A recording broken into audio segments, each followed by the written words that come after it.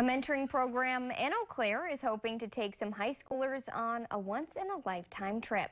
First News at 9's Melanie Walliser shares how community support is bringing that experience one step closer to reality.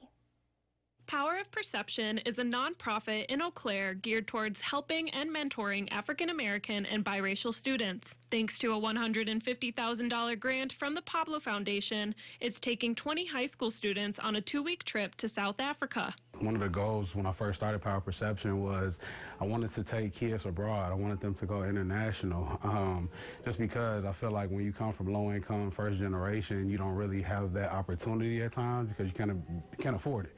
Dennis Beal is the group's founder. He hopes the experience will be life-changing. One of the things that we chose South Africa is just going back to the motherland. We can get really stuck in our ways in the U.S., and I think, especially with our kids, you know what I mean? And sometimes we have to take a step back and appreciate what we have. For some students, this is their first chance to travel outside of the country. I'm very excited. South Africa, I've never been out the country, and he said we're going international, so I'm very excited to do that. A chance to go abroad is not the only reason students are a part of the program. Quinny says he's built community through the group's weekly meetings. It means a lot to me.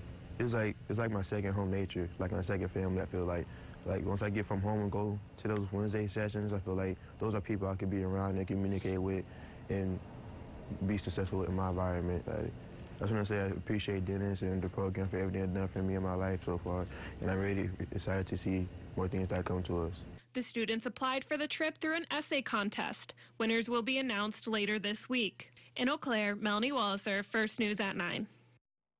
Power of Perception always welcomes donations of any size from the community. The group uses them to give students essential items and care packages. Temperature